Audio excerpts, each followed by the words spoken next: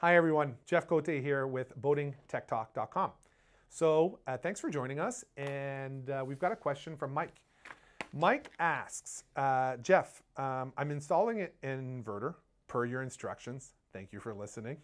The manual is intimidating if you read it. And we'll use 4/0 anchor battery cable for the DC positive and negative, and 4/0 for the chassis ground as well. Okay, so that's probably 4/0 is probably a 3,000 watt inverter, most likely, or a 2,000 watt inverter that is further than you'd like from the batteries. But 4/0 wire is about the size of a thumb in terms of the thickness of the cable. And in the marine world, it's pretty much the largest size cable that we install. Anyway, I reviewed your past posts. Thank you. You're doing your research. Educate, then do. I love it. And by looking at some of the photos, it appears that you use yellow for inverter chassis ground connections. That's right.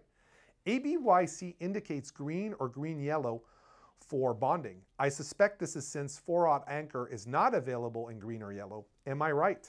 And is it acceptable to use yellow for the chassis ground? And you're right. That's exactly the problem. The problem is the code asks us to do something that is just simply not doable. In an ideal world, if I could, I would buy a 4/0 or 2/0 or whatever it is, wire, green with a yellow sort of stripe to meet the code requirements on the chassis. The challenge is that we even here can't purchase that cable. So we buy cables from different manufacturers, and Anchor is a really good one, and we have other ones as well. Doesn't matter as long as it's marine cabling.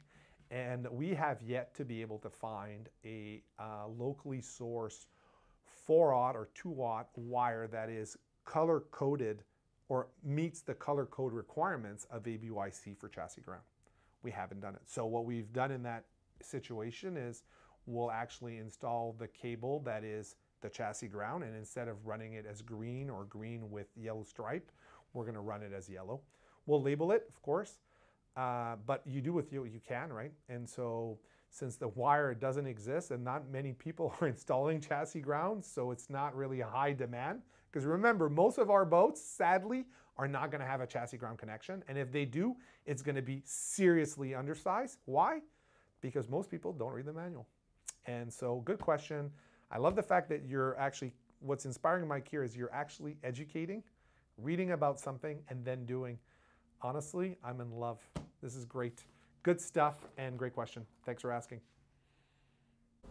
Thank you for watching this PYS video. If you've got further questions, ask them down below or go on our website to fill one of the forms. Also, support to keep this YouTube channel ad-free by donating on PayPal or purchasing some merchandise on our store. Don't forget to subscribe, and thanks for watching.